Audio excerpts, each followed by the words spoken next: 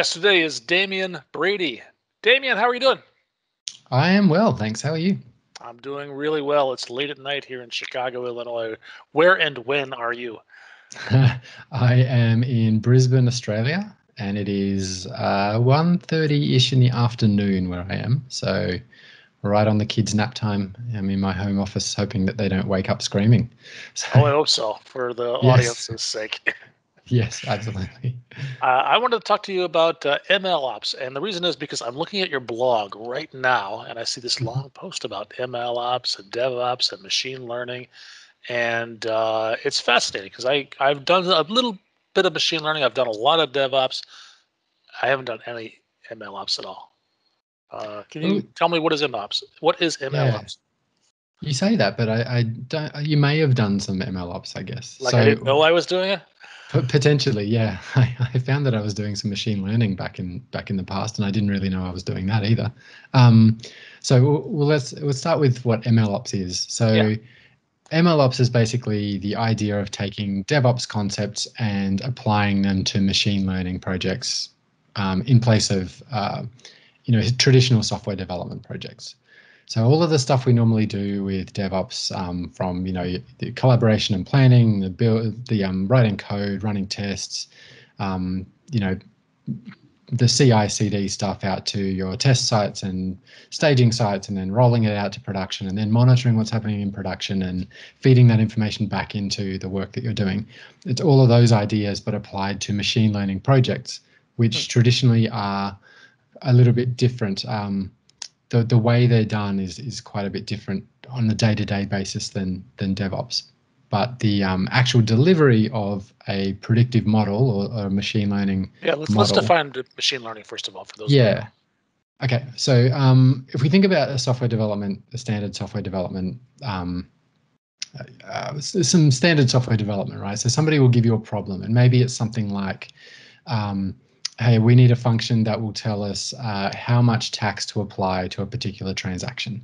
So as a programmer, you look at that problem and you say, okay, I know roughly the logic that's going to work that out for me. You gather the requirements, and you as the programmer will write down or write the code that defines that logic so that when there's an input, it'll run through your logic and give you an output. It'll give you a correct answer.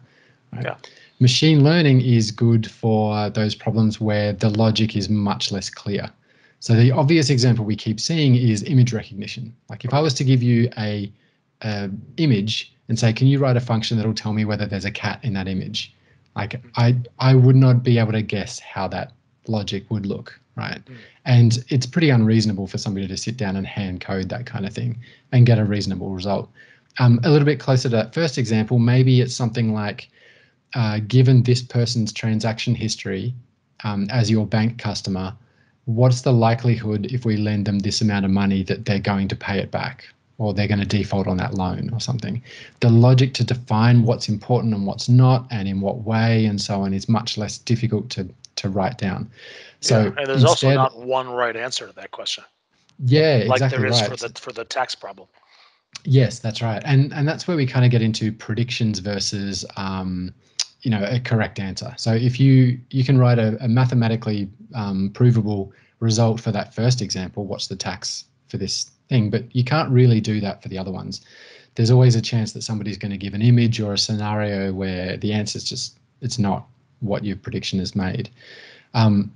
So rather than trying to get somebody to get that logic right, which is unreasonable in a lot of these scenarios, instead you let the computer work out what that algorithm is. And the way you do that is you provide a whole lot of sample data.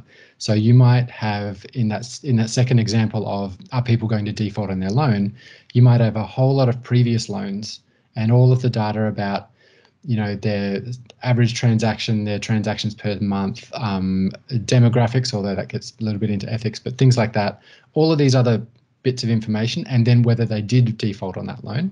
And you use all of that previous data that's given you, and the correct answers that you've got, and you run it through some training algorithms, and the computer will work out what that logic is, what features are important, what features aren't, and it will come up with a model of how the data fits the answers. And that is essentially just a function. You feed in that data or those inputs or those parameters, and you get a result at the other end, like a probability or something like that. And then the good thing is you can use that in place of a function that you would have written before. The big difference between that and software development, traditional software development, is that you probably noticed that there's not necessarily oh, this is how I'm going to solve this problem. So it's a little difficult to predict upfront how much time it's going to take. And so there's a lot more experimentation that happens with machine learning projects.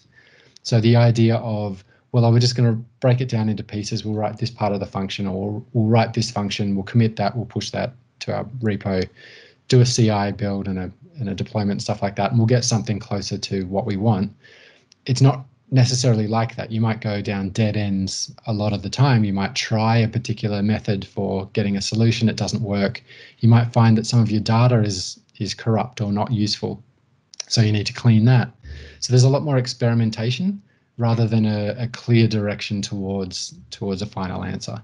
Is that why the traditional DevOps doesn't work on an ML project in the way that the same way it does on a traditional software project? Yeah, so especially the specific processes and the products and things like that don't necessarily lend themselves to that kind of work.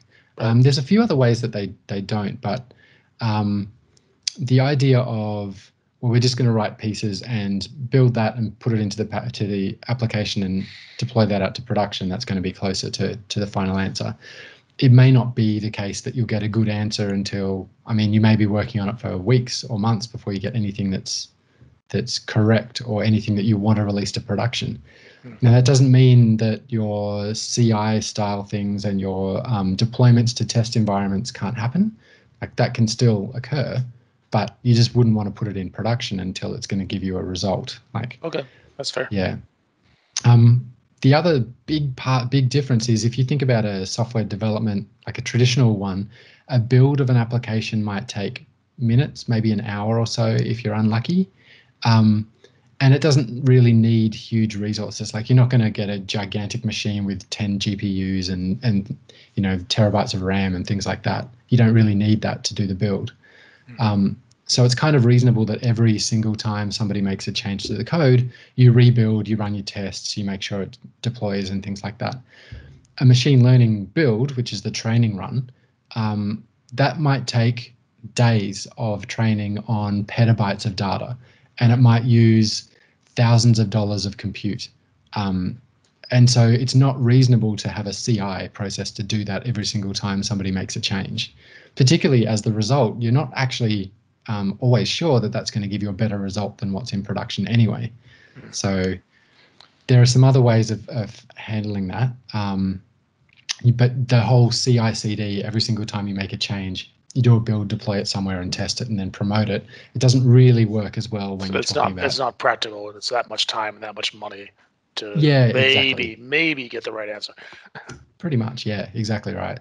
So I kind of went on a little bit from what ML was, but that I think highlights the difference between your traditional DevOps and your MLOps, or machine learning operations, or DevOps for machine learning is, yeah. Okay, so if you're the MLOps guy on the project, you're tasked with building out the operations piece of this. What are the sorts of things that you ought to be doing? So I would start at the beginning and say all of the stuff should be in source control, with the exception of your data. That's a whole different story because you might have huge amounts of it. But data scientists and machine learning experts are not necessarily software developers. And in fact, a lot of the time, or most of the time, they're not. So they don't always use source control, like as a matter of course. So having all of that stuff in source control is important. And that means all of the Python or R or C# or whatever code you're using to do your training, whatever steps you're using to filter, translate, what's the word I'm looking for? Modify your data, clean your data before you get to that training. That should all be in code as well. And that code should be in source control. Okay. And then similarly to DevOps as well, all of the infrastructure you need for your training. So definitions of the size of the machine or the virtual machine, number of GPUs, RAM, operating system, versions of libraries that you're using, and all that kind of stuff that we would normally do with traditional software development. It's important that that stuff is defined in code. And so you have basically everything you need to pick up an existing project with no infrastructure at all, and actually do a training that is going to be consistent and reasonable. So all of that in source control, and then your pipeline. So your data steps, your data cleaning, data gathering, and data processing steps, your training steps. So all of the stuff that does the training itself, and then any other tasks like when I have a model, save it into a model repository with metadata that applies to it. Accuracy, some details about how it was trained and things like that. So all of that stuff, that pipeline stuff in source control as well. So it overlaps a bit with what we would want for a traditional project, right? All of the stuff in source control, so it's reusable, and you can collaborate with your team as well, which is something that's not always done in machine learning projects. There's a lot of passing things around with USB keys and by email. I won't say I've never done that. No, I'm guilty of that as well. But yes, the friends don't let friends right-click publish is very much alive in the machine learning world. You'll get your model produced on a data scientist machine, and then somebody emails that model to one of the developers to say, here's the new one. Can you start using that? So along those lines, an automated training pipeline, or automated that pipeline of cleaning your data and processing your data, running the training, and then packaging it up into a deployable piece, whether that's a library that can be used in an application or a Docker container, is quite common now. Just having a model exposed as an API, essentially. And then the continuous delivery stuff or continuous deployment stuff, so that you can just push that into an environment and try it out. And then, of course, all your monitoring stuff, how it's actually performing in production, not just is it throwing exceptions everywhere, but how performant is it? Is it giving people results in the time you expect? Is it leading to the behaviors that we want? So if you think about like a recommendations engine, so if you purchase this item, maybe here are some other things that you might want. That could be a predictive model. So is the model that you just pushed out to production, is that leading to more clicks than the previous model? Or is it not that valuable? Like, is it not actually providing value to the person? Is that something you can automate in the same way that you might create automated tests that run as part of the CI/CD? Yeah, it's a little harder in a lot of scenarios. I kind of like the recommendations engine, because at least you can think, well, okay, you can measure the number of times that somebody clicks on a recommendation and determine whether this model is better than the previous model. But if you're doing image recognition, maybe it's something like, how often are people going back to correct that algorithm? Or sorry, not correct the algorithm, but if they upload an image, if there's an ability for them to say, oh no, I need to edit the caption that you've given it because it's not accurate. Are they doing that less often with this one than the other one? Okay, that sounds like a semi-automated, because you mentioned some human intervention there. Yeah, and it's not always possible to automate all of that stuff. I mean, you can run validation, model validation and stuff if you have some existing test data, and then once it's deployed, you can run through those automated tests to say, well, when I feed in this information, I expect this result. But that's obviously not the real world. It's not fake data, but it's set up by you. It's your test data. It doesn't necessarily represent the real world. Right. But yeah, you can automate that as well. I guess you could say the same for traditional software development, right? You have all your tests and you say, this is how I think people are going to behave. But then in production, somebody will find a way to break it that you didn't anticipate. Very true. Yeah. So similar kind of thing. Yeah. Is there anything like, you mentioned that it's kind of hard, the development process is different, but can we still break things into user stories and tasks and sprints? Is that a part of MLOps? That's one that I've been struggling with, actually. The idea, well, so A machine learning project quite often has a singular goal, something like, um, create a recommendations engine that leads to, this level of click-throughs or this level of success with that recommendation. Actually doing the work, because it's such an experiment-driven, exploratory kind of role, this data science role, you may be working for weeks without actually getting something that gives you a good result. You may try a few techniques that you're fairly sure are going to work, but then when you actually do it, you're realizing you're not getting the results that you want. So it's difficult to kind of break that up into, all right, step one is to build a model that does this, because that's kind of the entire aim.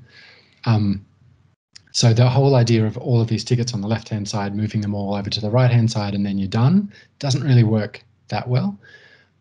What I do suggest is a kind of a nice way of making sure that you're collaborating with your team and keeping track of the work you're doing, is when you have a new idea for an experiment, that you just have a basic work item that says, all right, I'm going to try a linear regression using features from this data set, and I'm going to auto-tune them like this. And so you do that work, and that might be a predictable period of time that you're going to work on that. And if that leads to a dead end, something that's not giving you a good result, then at least you can move that and say, look, it's done, I tried it, here was the result from it, so that other people can see what you've done. And you're keeping track of the fact that you've done this work. Yeah, it's a little bit more fluid, I guess, because you're not always working towards an end goal. You're not necessarily making progress towards an end goal when you're doing your work. I see. Tell me a little about the tooling that you use in MLOps. Is the same tooling like in Azure DevOps or GitHub or things like that relevant, or is there specific tooling for MLOps? There is, for the most part, for most of it, for the training stuff. So for the actual training runs themselves, Azure Machine Learning is the tool that, or is the series of services that helps with a lot of that, and it includes things like registration and tracking of experiments, like training runs, the produced models themselves. It lets you deploy a model to a container very, very easily, but it also lets you manage things like scalable compute. So in other words, a VM, a virtual machine definition that is scalable down to 0 instances, and then when you're running the training, you can scale it up to 5 or 6, and then scale it back down afterwards.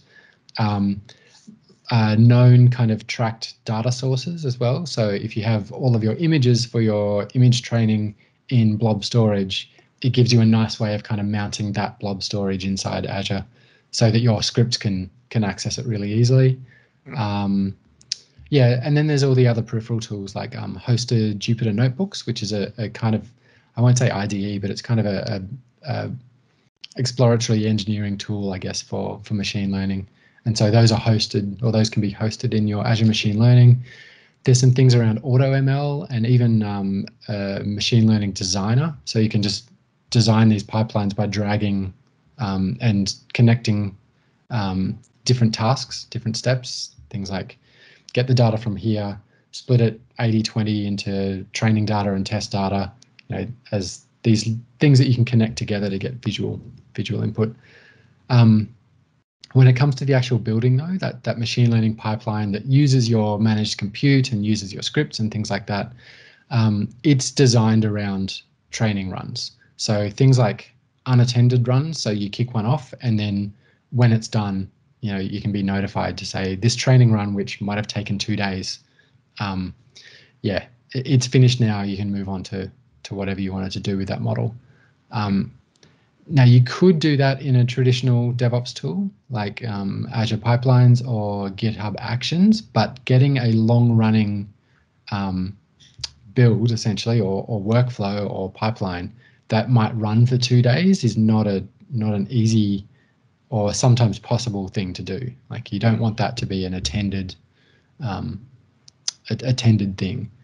It also doesn't really know what a model is or what a training run is, and so it's not designed to capture accuracy metrics and things as you're doing your training. So the language is a bit different, and the kind of things that matter are a bit different. So the training runs themselves, I definitely use Azure Machine Learning. The artifacts, like the training runs and the models and things like that, I'd use Azure Machine Learning. But if you're making a change to your Python code that is in your pipeline, that code might be in GitHub, and then GitHub Actions can, kick off a workflow when that happens, and just tell Azure Machine Learning, hey, do a new training run, and then send an event back so I can kick off a deployment when the model is completed. So you can use some of those tools as long as you're not doing the kind of full training run, which could be days or weeks or whatever, Right. In those tools, I think. So is it fair to say that Azure Machine Learning, which originally was a tool for data scientists, that it's now Microsoft is adding tooling to that to help with MLOps? Yeah, it's had a couple of iterations. I think the product it's changed a fair bit now, but yeah, it is designed kind of around getting predictive models built and off the ground as quickly as possible, but also this idea of that whole process, that MLOps process, making that nice and clean and reliable, I guess. Okay. Yeah. We've been talking about 20 minutes now. Is there anything that we haven't covered that we should? Oh, look, we could go into rabbit holes on tons of these things. I would, if you're interested in it as well, there's always Microsoft Learn Oh, great.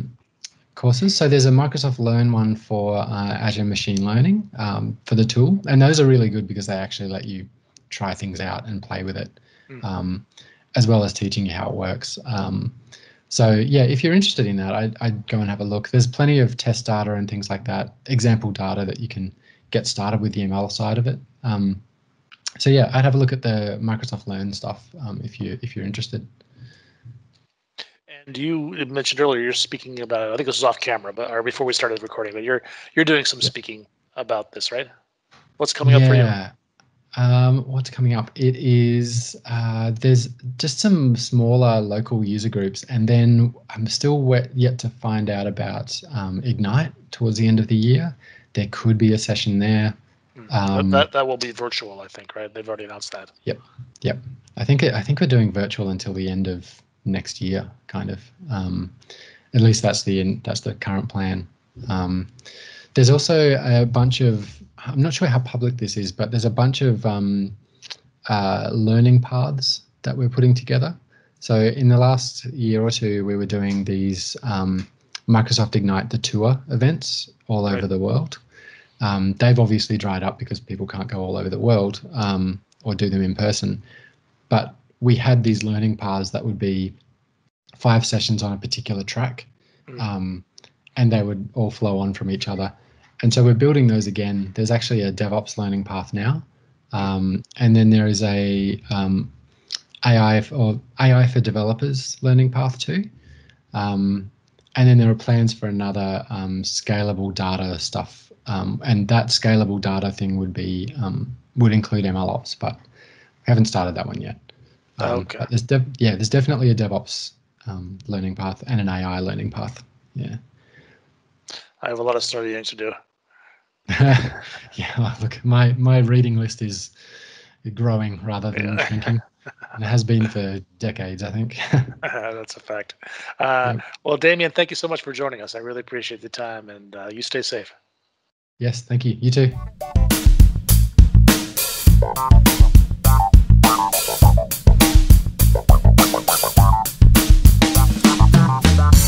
I have always said when you go to deploy your application, friends don't let friends right-click publish. And I think that's true regardless of what technology you're using, whether you're deploying an application, a database, a predictive model, or anything. Friends don't let friends right-click publish.